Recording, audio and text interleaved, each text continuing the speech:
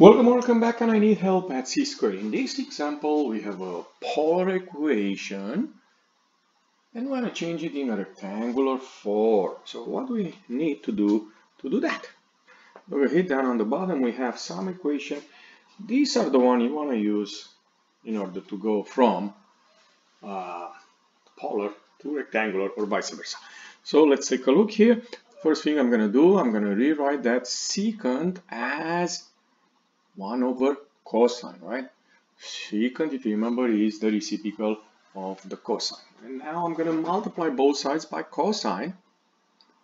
So cosine of theta times r equals 3 over cosine of theta times cosine of theta.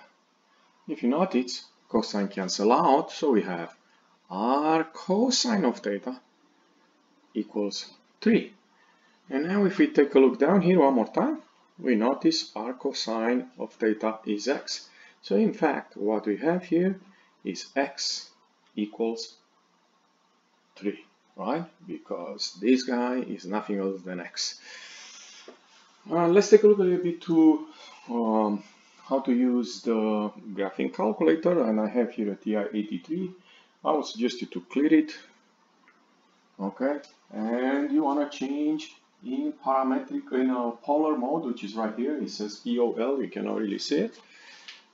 Okay, and then you're gonna see something like that. You already see R's, right? So we're gonna put this equation in, which I did it right here, and you can see it. I put it in this form, 3 over cosine, right? You cannot put cosecant in this calculator.